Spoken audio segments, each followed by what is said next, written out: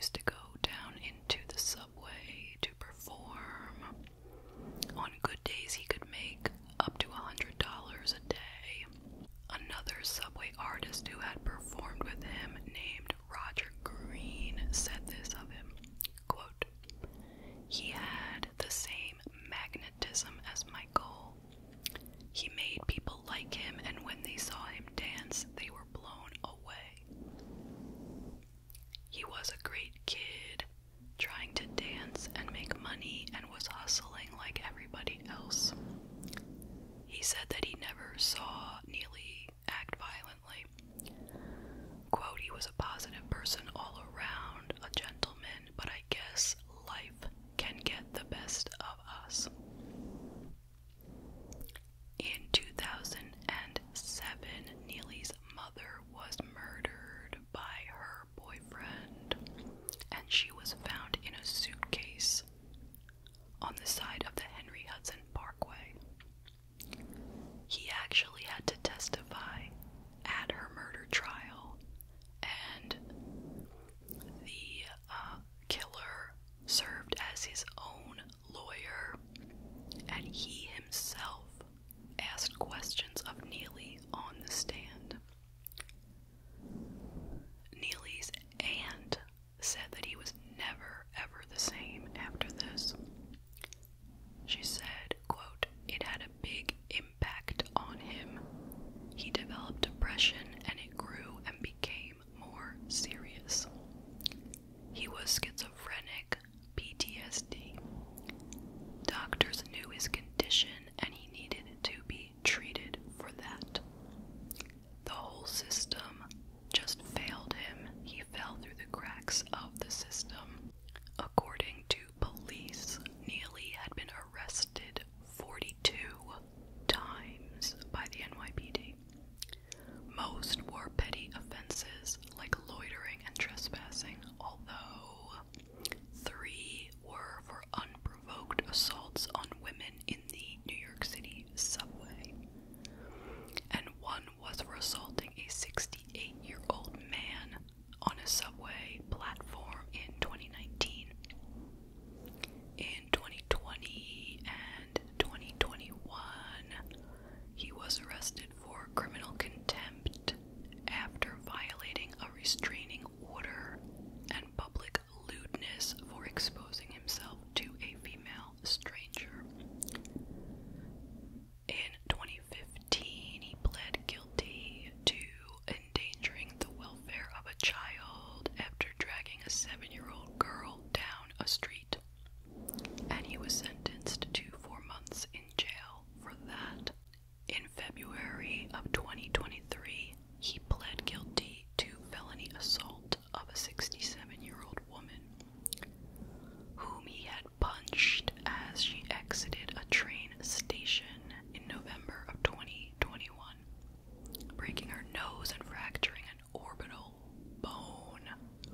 He was supposed to go to a 15-month alternative to incarceration program for this, and he was to live there. It was in the Bronx, but he only stayed for 13 days and then he just left, and he did not show up for his court date to update the judge on his progress.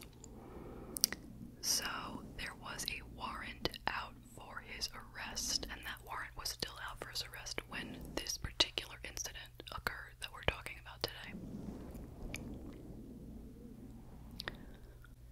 In March of 2023, he was spotted and taken to a homeless shelter by an outreach worker who described him as calm and subdued. His last interaction with law enforcement was on April 9th of 2023, when outreach workers called police after witnessing him urinating inside a subway car, and he was thrown off the train.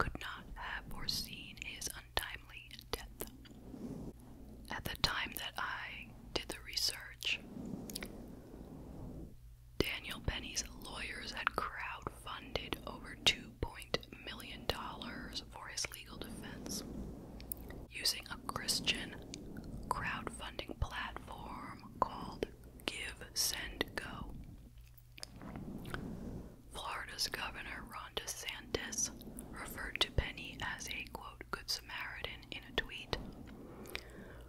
Rep. Matt Getz from Florida gave Penny the nickname Subway Superman on Donald Trump's Truth social platform. Several donors, such as Kid Rock, far-right streamer Tim Pool, and Republican presidential candidate Vivek Ramaswamy, contributed substantial amounts of money to this fund. And Penny said this about the fund, quote, I was working 2 jobs as a student. My family doesn't come from money, so I'm incredibly thankful for this fund and all the people who have supported me. He had a recent interview, and in this interview he said the following, quote, the man stumbled on.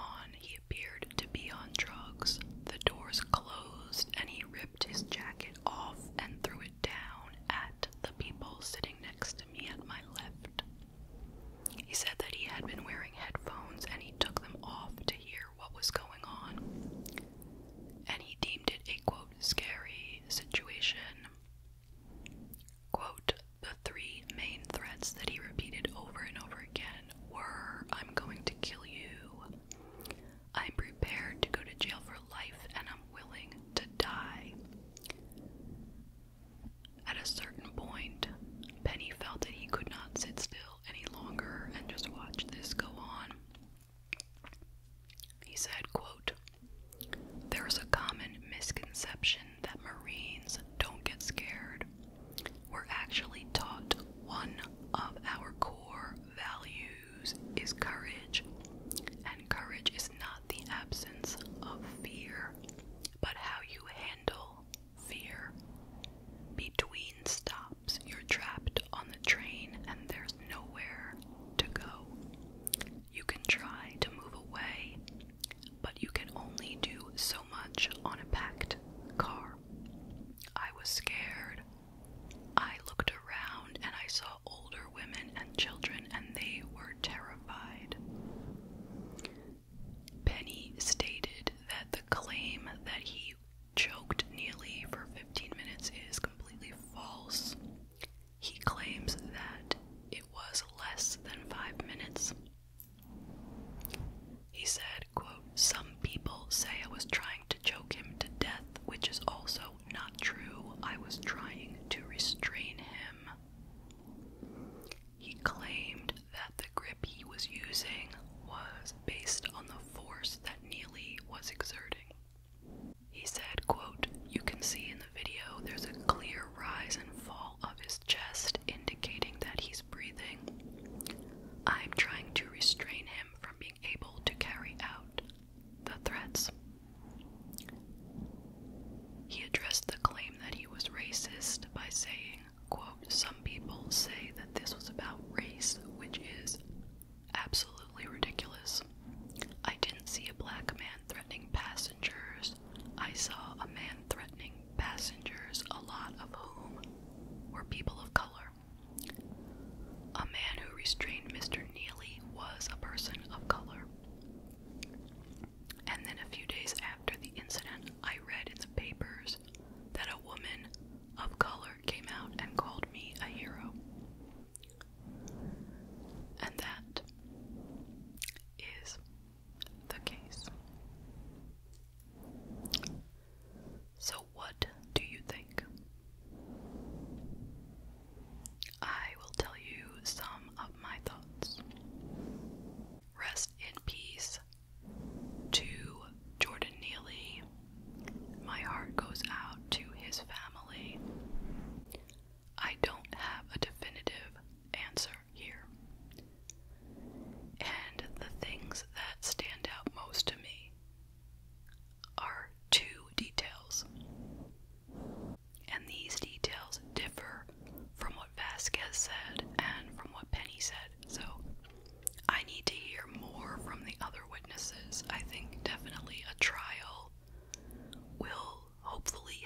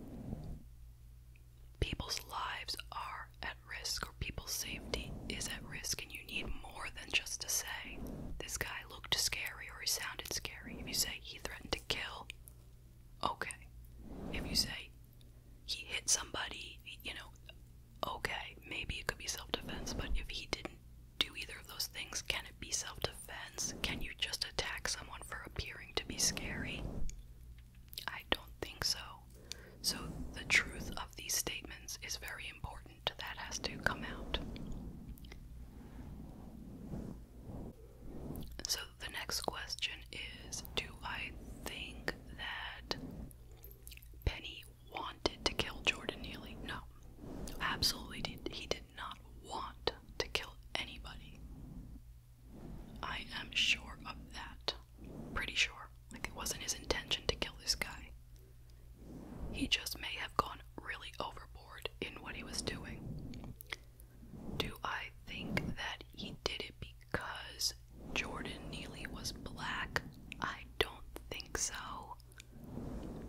I think if Jordan Neely had been white and looking just as disheveled and acting the same, I feel that Penny would have done the same thing. I don't think that it was racially motivated. I think it was motivated by the fact that he looked the way he looked, just disheveled, homeless, and he was acting crazy.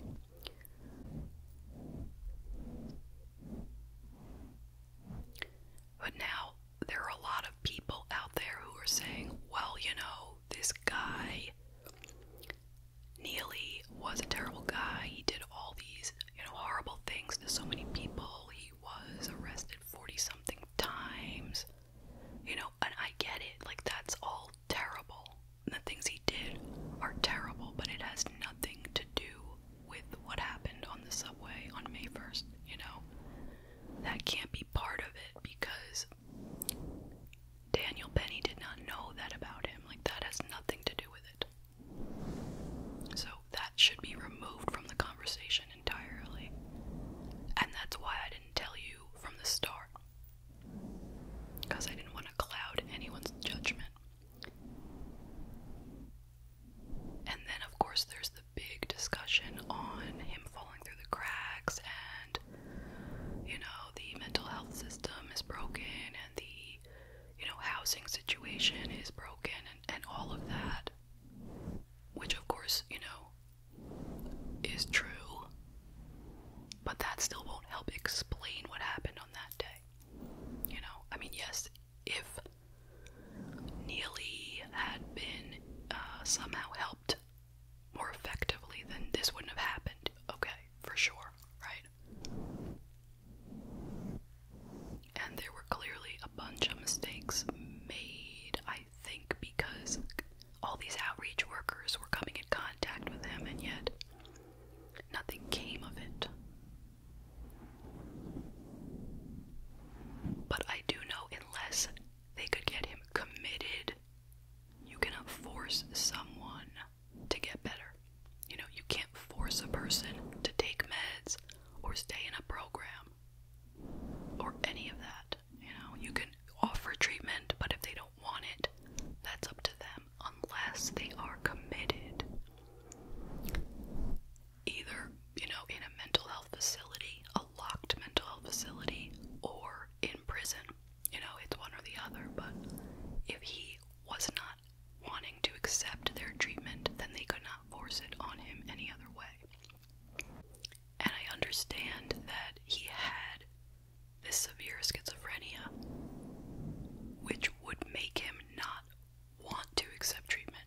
It was his mental illness itself that kept him from getting treatment.